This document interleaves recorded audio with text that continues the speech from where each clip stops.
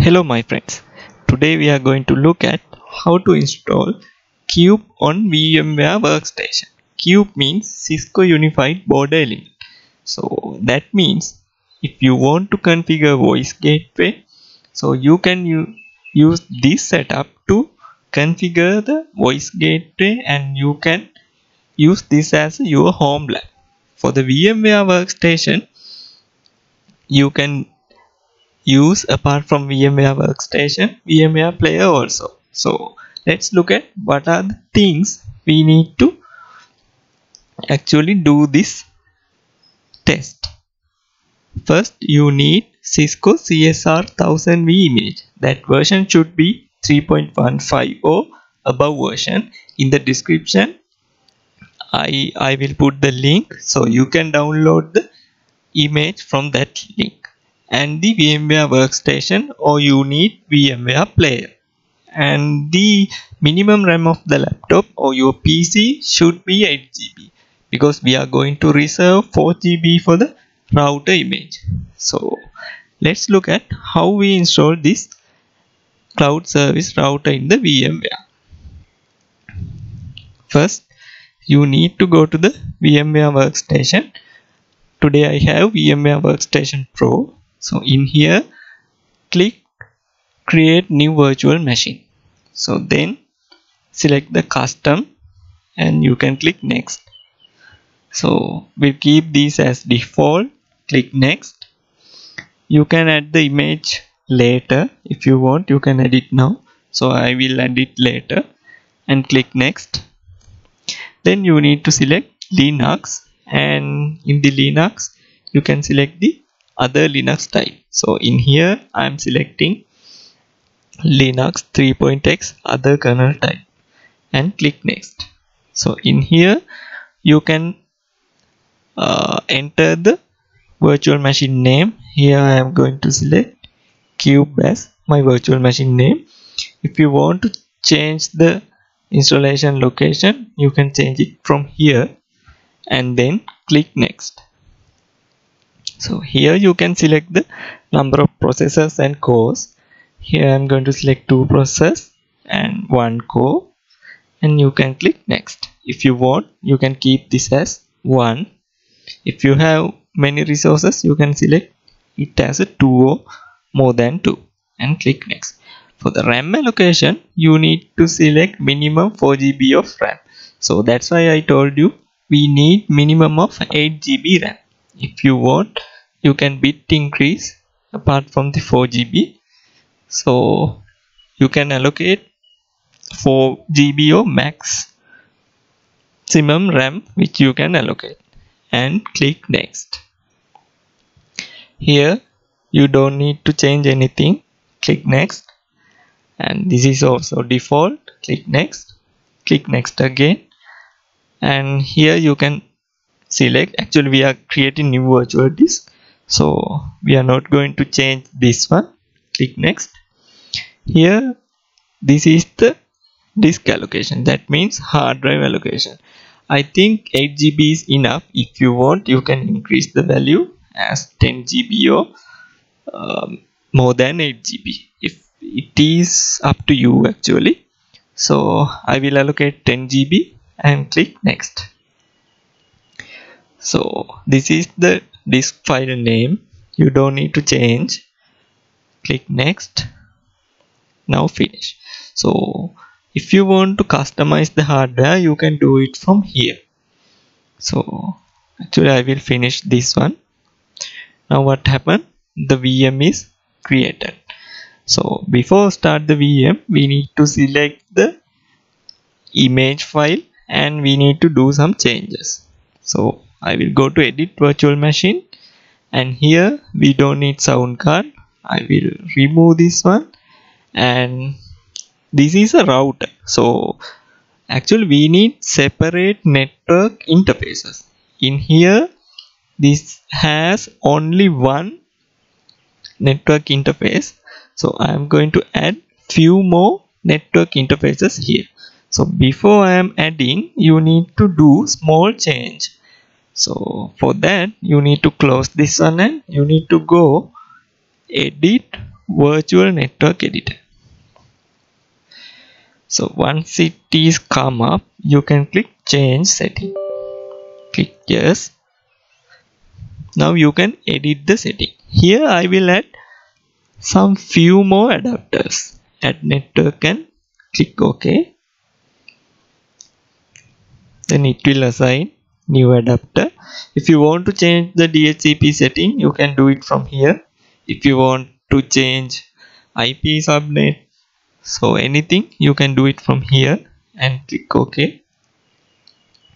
And I will add another one. So these are automatically assigned. These IP ranges you can change. So now I have 2 adapters and the default one is this one. Now I have 3 adapters. If you want, you can add another adapter. Likewise, you can add many adapters in here. Then you can apply. You need to wait.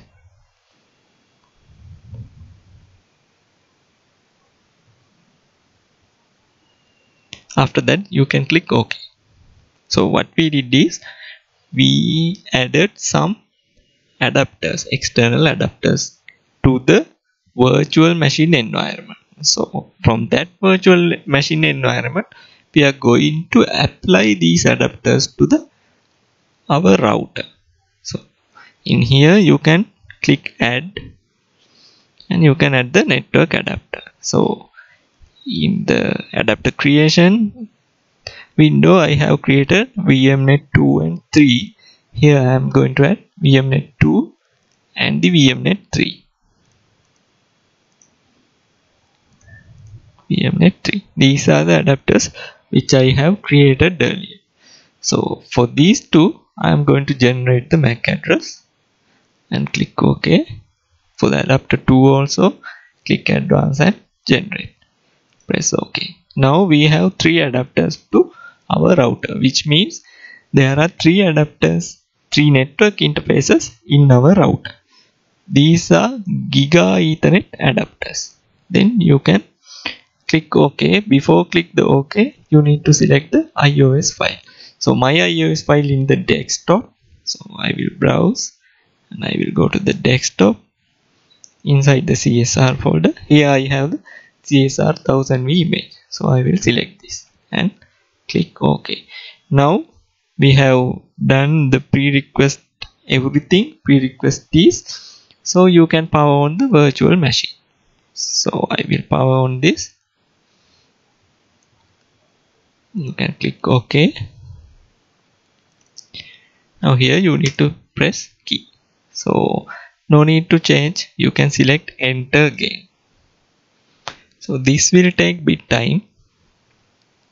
So you need to wait. Don't press anything. Don't do any changes. Keep it going.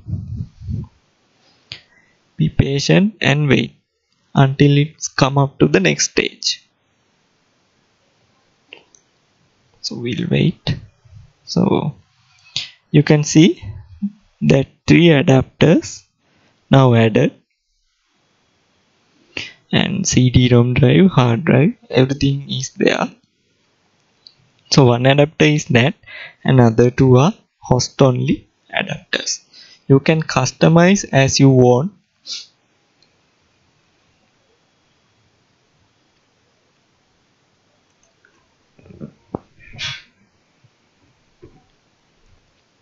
So we need to wait.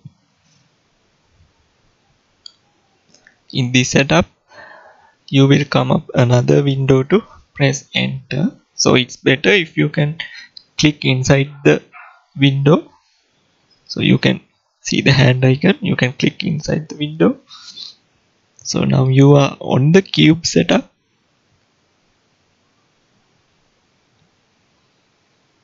So this is take bit time. You need to wait. You can see now the partition is creating and the installation process is started. Now what happened is that image is being copied. That means it is being installed to the hard drive which we have created. Actually now the router image is installing to our VM. so you need to wait. You can see there are some extractions, some OVA, installation grub. So process is going on. So you can see the image file, it is copying.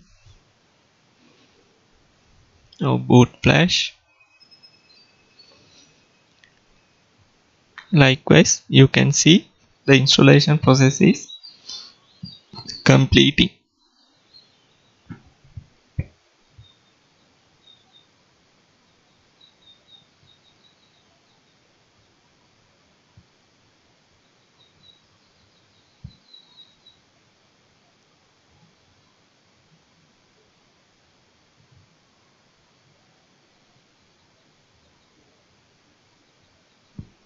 Here also we need to wait. So if you have 8 GB or more than RAM, so this process will actually this process will going faster, because I have allocated near 5 GB RAM. So if you can allocate more than that, so you can, so now you have to press enter, and here also you have to press enter. Okay, so we are about to finish. There are few more steps to finish. You can see it is a package.conf. It is booting from that.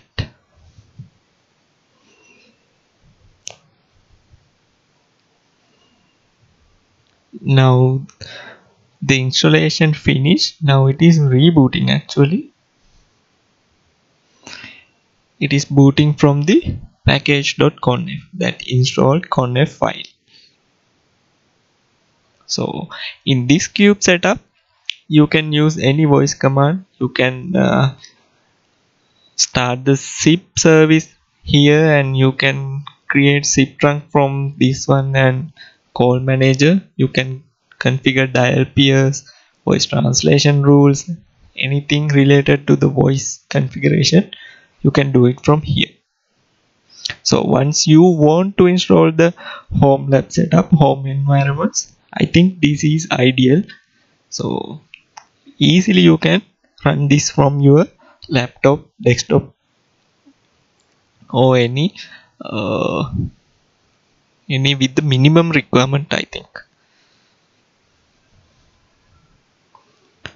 So we need to wait. Actually the installation process will take a bit time, but once you install and finish, then you can turn off this router. No? So once that time you are powering on this, it will not take this much of time actually. So you can see we are about to finish.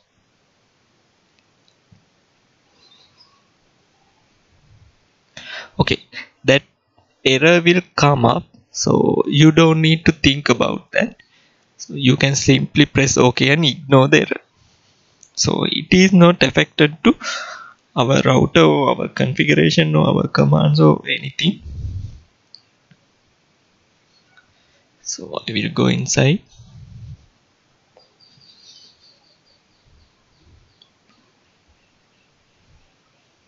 So you can see in the description the version and the details.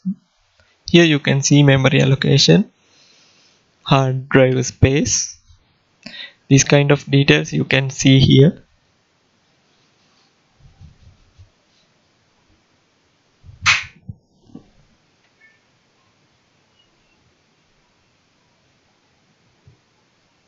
Okay, so I think we have finished this. So there are few more things. So you can just press enter, and you can see once you newly power on the router, you can see this dialog box. You can type no and press enter. Now again you have to wait few more seconds.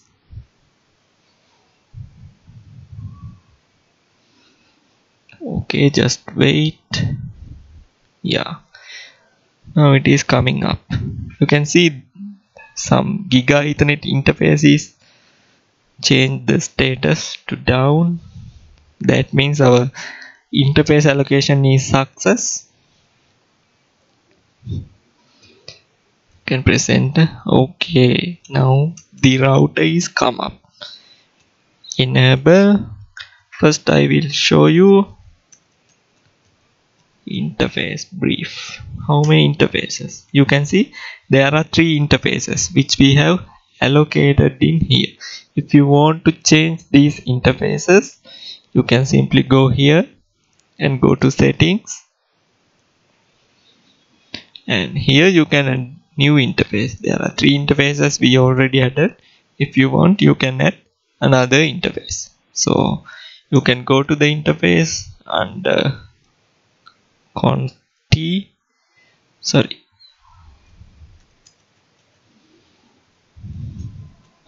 interface Giga Ethernet 1. You can put some IP address. Likewise, you can do anything in here. So I will show you some commands are working. Voice service VoIP. So you can press question mark. So these kind of commands working. So every voice commands you can enter. So this is working fine. So you can try it. I will upload the image with the URL. You can download it. So if you have any queries, any doubt, please comment on the comment section. So thanks for watching. Hope this is helpful for you, to learn something new. So thank you very much for being with me. Thank you very much. Thank you.